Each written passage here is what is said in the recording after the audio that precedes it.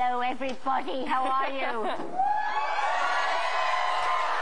All right, you all know this gorgeous lady here, and she's going to be my co-host all day. You know her from One Tree Hill. You know her from TRL on MTV. Please give a huge welcome to the gorgeous Hilarie Burton.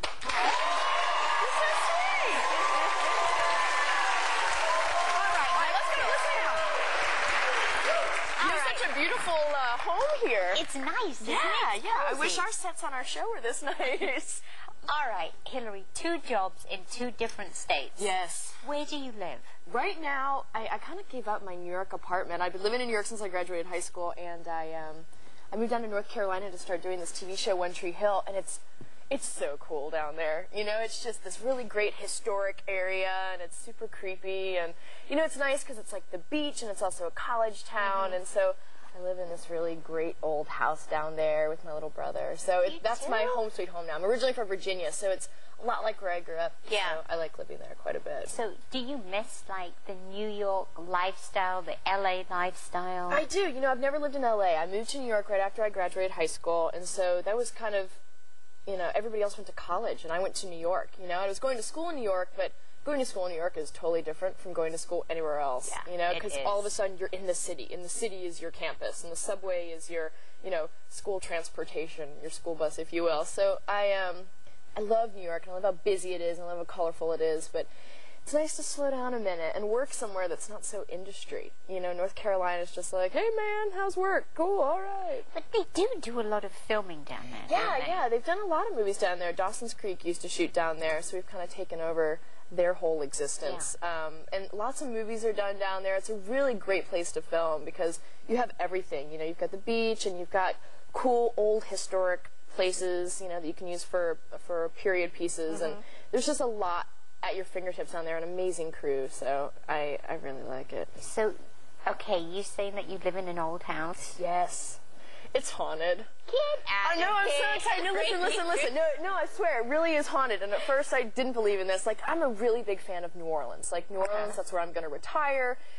I love it more than any other place in the whole world. And so I moved down to Wilmington, and there's like a certain creepy historic district there. It's kind of like the Garden District in New Orleans, these beautiful homes with great backyards and stuff. And so I find this place for rent, and I automatically have a connection with it. I was just walking around with my boyfriend. I'm like, I'm living here. It felt good. Yeah, he's like, you haven't even looked at the inside. And I'm like, nope, this is where I'm going to live. It's perfect.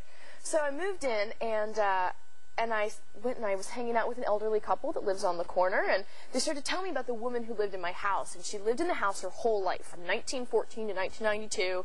She was part of this really awesome, like, artistic bohemian community that existed down in Wilmington, and, you know, she never married, never had any kids, never had siblings or anything, so when she died, that was it. That was it. So I think she's taken a fancy to my little brother. You know, we started to hear footsteps and things. How old is your brother? My brother's 20. He moved down. He's living with me. He's a PA on the show. So we started to hear footsteps, little things like this. You know, my boyfriend claimed to see somebody walk by him in the shower, which is creepy. And I'm just like, haha, whatever, no big deal, no big deal. Well, just recently, I think she's really gotten upset with my brother seeing other girls. Because we came home, and there was a candle lit waiting for him in a room, and then of wine. Oh yeah, I mean, this candle's lit, and it's kind of a hidden candle. It's behind some stained glass, so nobody knew it was even there. I'm the only one that knew it was there. And I'm like, well, that's weird. Okay. So I was watching TV the other day on the couch with a girl, and all of a sudden from my parlor, a picture comes flying off the wall. No reason, nail's still there, bracket still attached to the back of the picture. There's no reason for it to have come off the wall, except for that maybe the girl was getting a little too comfortable with my brother. So Oh. I know, right? So then he calls me 2 days ago, and he's like, dude, when are you coming back? Like, I don't like being here by myself. I'm like, what happened? I'm getting ready to close the door, and I hear from the back of the house, Billy. And I'm, no, you didn't. No. Is your brother's name Billy? Yes, he heard his name called from the back of the house. And obviously, I mean, there was nobody there. He's home by himself, and so little Billy's a little freaked out. I think Hester's taken a liking to him. Do you think you might move? No, I'm not going to move at all. She's great. You know, she's a painter, and I paint, and I really like the energy in the house. So your house is old. Do you have, like, old furniture? I do. My dad's an antique dealer, and so I've got a lot of cool old pieces, and I really like Southern Gothic decoration and stuff like that. So I have some interesting antique finds. I like unique things. Me too. I like old. Yes, old I is like better. old. I do, because it's like everything tells a story. It's like my favorite thing is to have like an old dining table, because I think of all the people that sat at that table Yeah, and it's have nice eaten. it's nice to have something where you're just a chapter in its story. Yeah. You know, where as opposed to it just being a chapter in your story. Yeah, because it'll just go on and on. On and on and on. Yes. Now, in One Tree Hill, it's always very dramatic. Isn't it? Love triangles. And you're always right in the middle of everything, Hilarie. I'm a kissing bandit. Yeah, it's there's a lot of that going on. The boys, I mean, they're good-looking boys. I have a pretty nice, easy job. You do, because they've been on this show and they are gorgeous. We've got a clip of you. Oh, do we? Okay. Let's have a look. Uh-oh.